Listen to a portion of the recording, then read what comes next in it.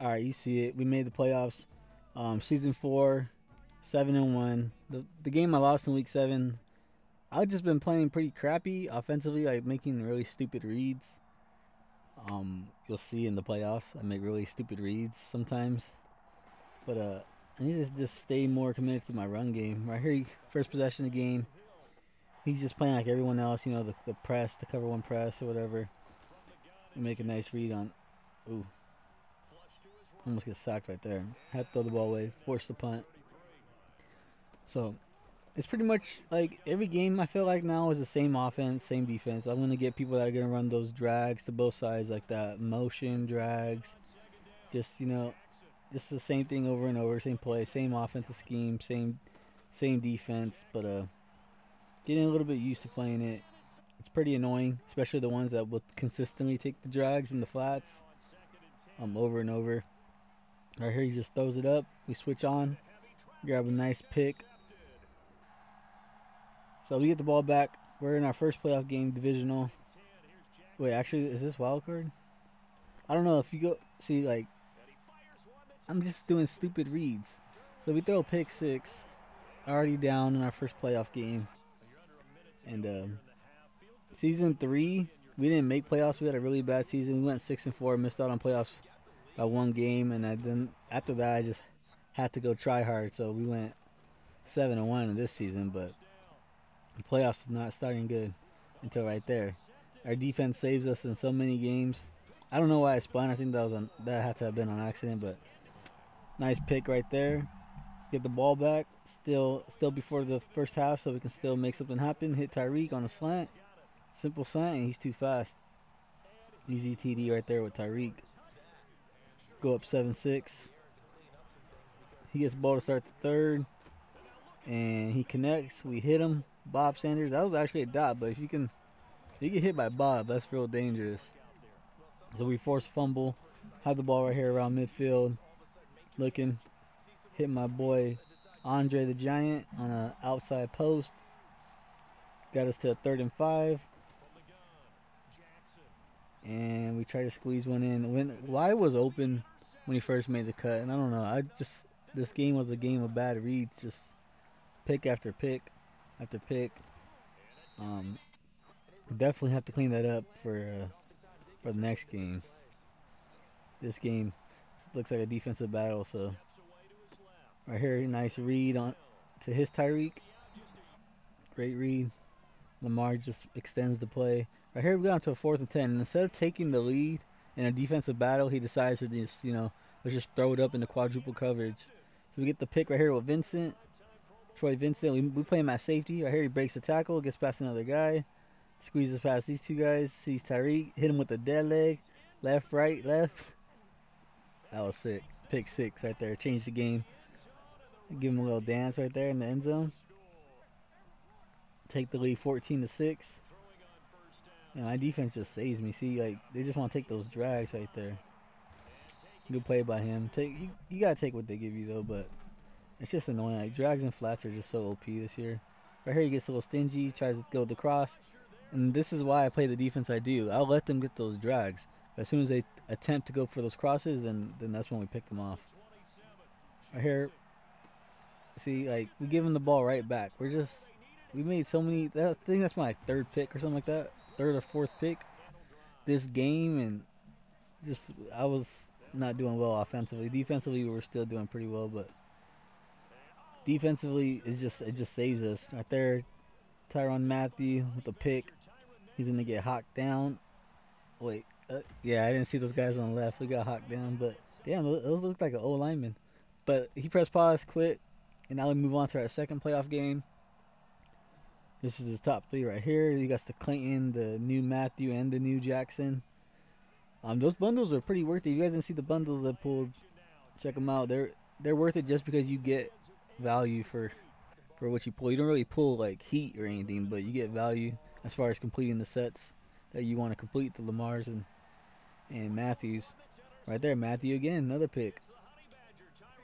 I was just saying I don't really remember him doing anything, but watching these highlights back, he was making plays. That's 2 picks right there in a row for him from last game and this game. Give it to Eddie George. Take the lead, 7-0. Doing pretty well. Right here, we almost get the pick, but he throws a dot. Moving the ball down 7. Lamar scrambling. He was doing me or Lamar a couple of times. This guy was pretty decent. He didn't run meta though, so I was kind of relieved when I seen that. Then right there, he runs it in. I guess I didn't clip that correctly, but right here we hit David Akers. Season 4. Wait, no, this is season 4. So season 5, I'm gonna probably get work done. New Legends came out today also, so season 5 team will be pretty different. Have probably like 4 new players, but I'll show you guys this season's team in the next video. Here Lamar gets loose again. He has escape artist on Lamar, so he's pretty quick.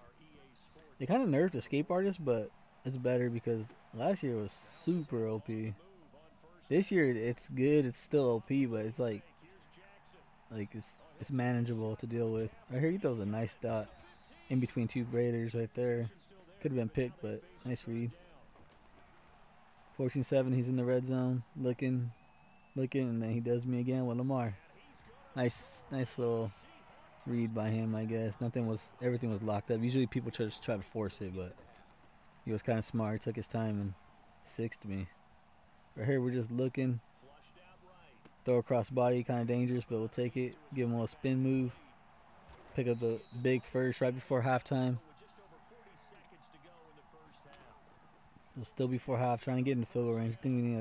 I don't know if we can make it from the 33, but now we can definitely make it. I accidentally started taunting. I didn't want to do that. I tried to give myself up. I don't know how to do that yet, so I got to figure that out.